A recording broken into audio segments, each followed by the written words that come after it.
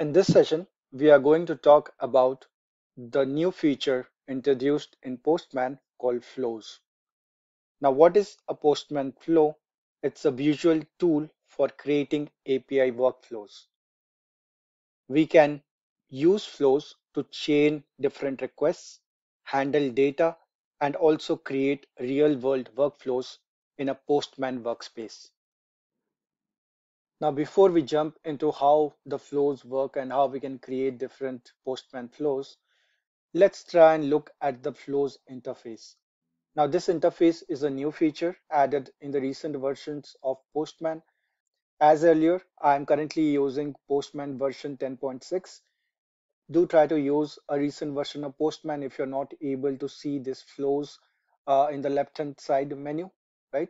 So once you see the flows, just click on flows, and here you will be able to create your first Postman flow. We can create a new flow using different ways. So we can click on this plus sign to create a new flow. We can also create our first flow using this link. Okay, so when I click on this, it creates a new flow.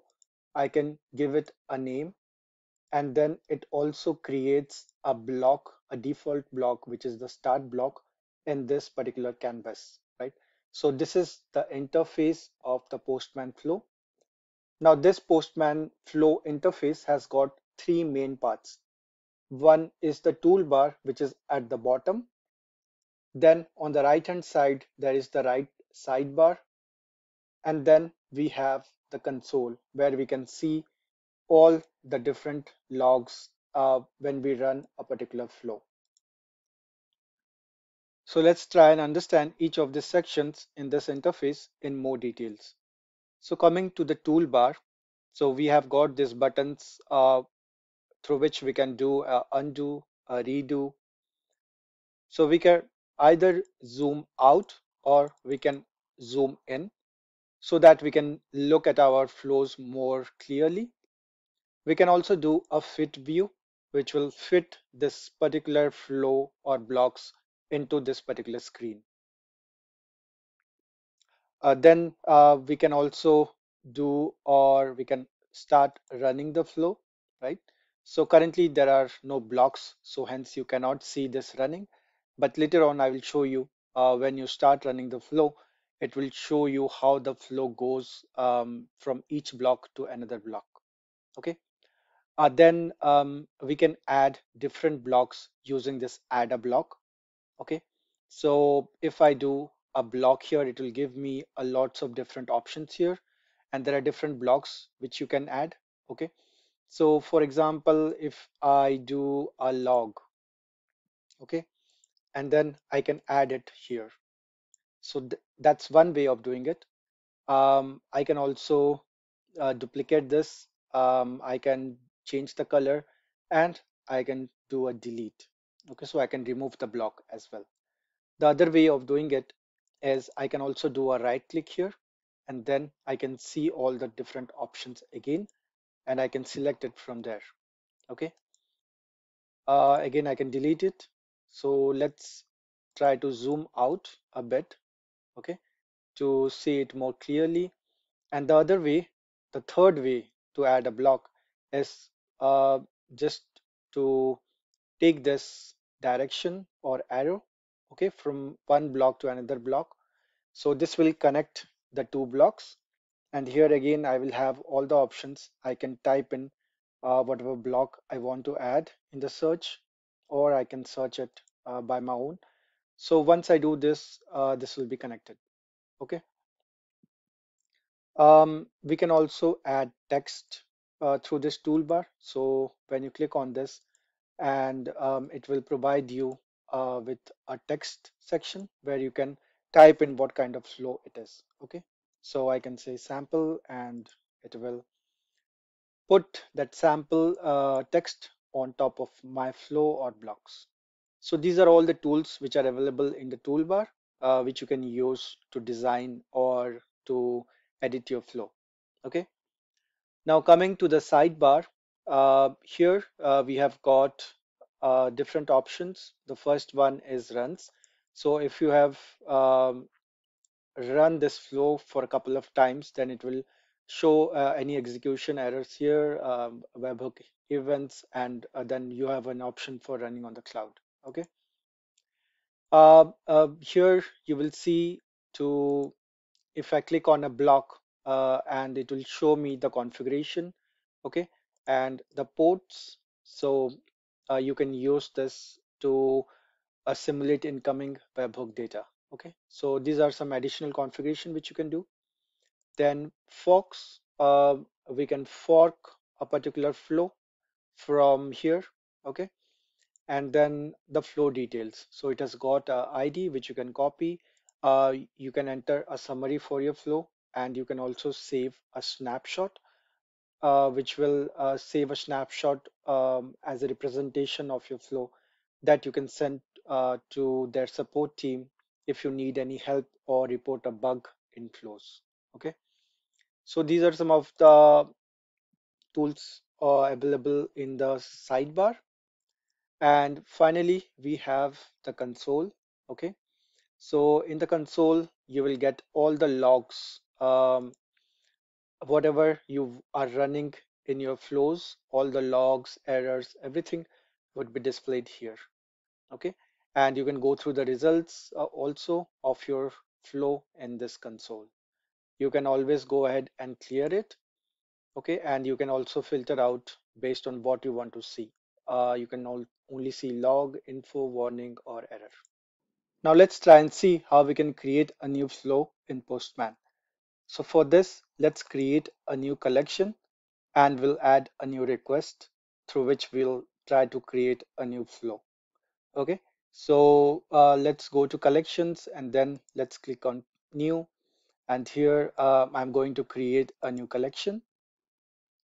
So that has created a new collection for me, and I'm going to give it a name. So I'm going to give it a name called Pokemon API because we'll be using the Pokemon API for this particular collection.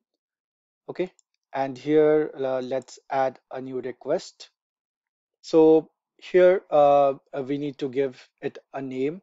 So we will say get Pokemon.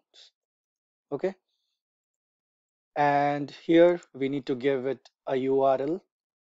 So the request type would be get, and we need to give it a URL. So let's try and enter this URL here. So it's pokapi.co/API/.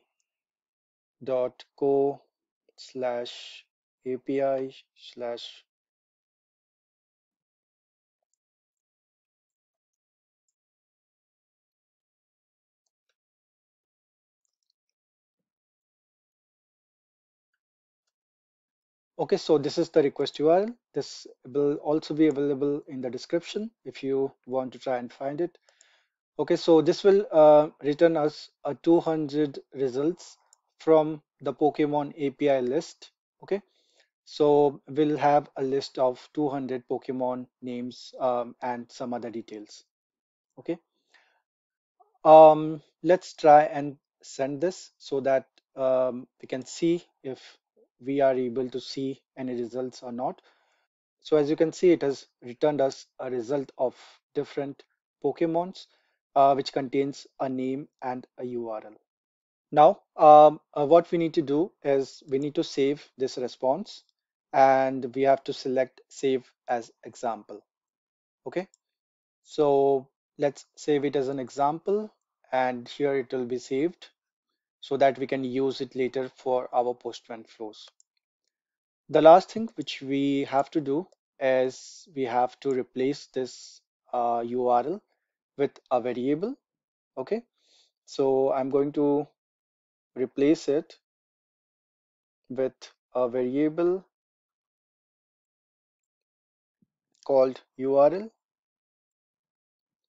and this is currently showing it as unresolved variable because we haven't added it either to collection, globals, or anywhere. Okay, so let's add this new variable and we'll put a value here, the URL, the actual URL, and we'll select a scope here. Okay, so I will say the collection Pokemon API, right? So this will be set for this particular collection. So we have the collection and the get request. Now let's go back to flows and let's try and save everything what we have created. And then let me delete this flow so that I can create a new flow here. Okay. So let's create a new flow and it will automatically generate this start block, which is the beginning of your flow. Okay. And now we need to create a flow which can send that particular request and get us the result. And we'll do some additional things in this particular workflow. Okay. So let's begin by creating our first block. And here uh, I'm going to search for send request. Okay. So that's we want to send a request from a particular collection. So we are going to select this block, send request. And here you can see it is a get request type. So here we need to select a particular send request. Okay. So here are all the collections which are listed when you click on this particular box. And then I need to select Pokemon API and inside this get Pokemon. Okay, so that's my send request. As you can see, there is a success, there is a failure. So from where you can again continue your blocks. You can add environment variable, and then there are variables which are automatically populated here. We have got a URL variable here, as you can see, right? So here, what we need to do, we need to create another block. So right click and make it string. Okay. And then this particular string here, I need to enter the URL. Okay. And we are going to feed it into this particular URL variable. Okay. So actually I could have left the URL variable as it is without putting in the value, but let's leave it for now. Okay. So we'll be feeding a string value, which is the URL, into this particular URL variable. So that's our workflow. That's our initial workflow at least. Okay. Now we want to log the output to the console. Okay, so we will continue from the success block here and we will search for a block called select. So it selects the data from the input using a path. Okay, so here we need to select a path. These are the response results which are returned from the send request when it is a success, and it will be displayed here. So you can select your own path. Okay, so I need to go into the body and I want to get the results list. So that's my select path. Okay, and it will return me all the results from the body of this particular request or response. Okay, so from here, what I want to do, I want to log the results into my console. Okay, so I will use the log block, and this actually is a complete flow. Okay, so it's a very simple workflow until now. We'll add some more things here, but let's go ahead and run this particular flow as it is. Okay, so let's go to our toolbar on the bottom and we'll start running the flow. And you can see there are blocks moving around. Okay, you can also see the results here uh, in each step. Okay, so it will show you all the results here in each step. So we can also go to our console and we can see the results here. Okay, so there is a get request and then it has returned us a list of 200 Pokemons with their name and URL. So that's your first flow and it ran successfully. We have got a limited number of blocks through which we are getting this workflow to work, right? So let's add some more blocks, some more logic into this workflow so that we can see some more results. Okay. So currently we are only able to see the initial 200 results which is returned from this response. But what if I want to see more results? Okay. The next set of results. So what we can do, we can again take a block from this success. Okay, and here again I will go to select block, and here again I will enter a path. Okay, so this time around I will select body and then I will select next, not the results. Okay, so this will return me the next set of results. Okay, now what we need to do is we need to add another block here called evaluate. Okay, so this transforms, and you can also query data using a particular query language which is called FQL. Okay, and then here I can enter a SQL query. I have to enter a variable. So the key would be has underscore next. Okay. And then here in the query, I will say has underscore next not equals to null. Okay. So now we have the condition has next not equals to null. So if has next is null, then you can know that the flow has reached its last set of results. Okay. So the next step is to create an if block and connect its true or false port to the evaluate blocks out. Okay. So let's drag from out, and here we are going to create a new if block. So we'll search for if and then click on it. So that will create an if block and it will feed into this true and false, right? But we need some data, so which can evaluate this true and false. Okay, so what we are going to do next is connect this body next select blocks and this write port to the if blocks data port. Okay, so we are going to drag this port here till the data port, and that will connect uh, the body next port to the if data block port. Okay, so the select block will now send the URL of the next set of Pokemon results used in the next step. Okay, now the next step is to connect the if blocks true port to the send request blocks URL port, which will pass the new URL variable to the send request block. Okay, so let's do that. Let's drag the port from the if true block till the URL send request block. So that will feed the URL path for the next set of results. Okay, now we also need to connect the if blocks true port to the send request blocks send port. Okay, so that the workflow can continue running. So let's connect that, and that's our last connection. Okay, so it will trigger the send event port of the block so that it can run again.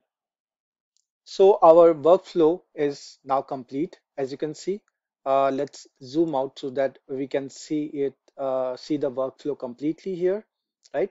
So we have got a start block. We are sending a request, right? Which has got a URL variable. So we are feeding the value here to the URL variable. And then if the send request is a success, it will return us a response. So from that response body, we are getting the results and logging the results here. Now, from the same success block, we are again getting the next set of results from the response body, right? And then we are evaluating in this block, we are trying to see whether we have got any next results or not, right? So we are checking this here in this condition.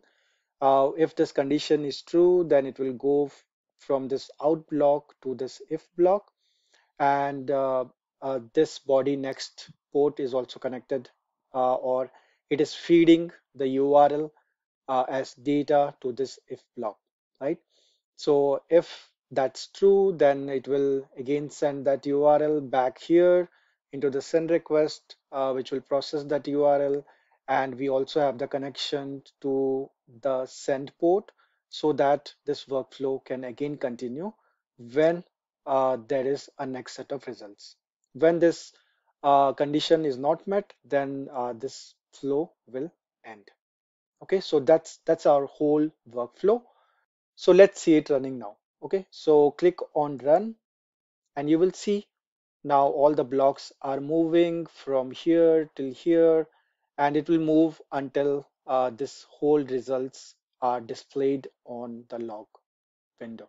Okay, so that's complete now. As you can see, it has stopped moving. So we can go to the console, and here you will see all the set of results displayed here, right? So what I can do, I can also clear the console so that it clears the previous results and I can see the current results only. So let's run this again, and you will see this workflow running. It's a pretty unique UI where you can see the whole flow. How is it running from each block, how all the blocks are connected, right? So now it's completed. Now let's see the console, and you can see all the results here. Okay. So one after another, it is returning me a set of 200 results, which will contain again all the Pokemon results, right? The name and URL. And when it reaches the last set of results, which is 154, after this workflow will cease to run because the condition has been satisfied. So after this, there are no values. So has next value would be null. Okay. So it will not run the workflow again. It will stop the workflow there itself. So as you can see, you can put all types of logic in this particular workflow. You don't need to write any tests, or you don't need to write your logic in JavaScript in your request and response, but you can put everything in this workflow. You can design your own workflow. You can put the logic, you can put if conditions, whatever you want to do right in this workflow so that you can put all your logic behind your API workflows right here. So this is the new feature which is called the Postman Flows, and you can create any number of flows right from your collections. As a last step, I can also name this flow. So I will say the Pokemon API flow. Okay, so that will save my Pokemon API flow here. I can also add text here. Okay, so I can add text for each of my blocks. So this is for sending a request, right? So similarly, yeah, you can add text so that it makes it more visually clear what is going on in each of these blocks.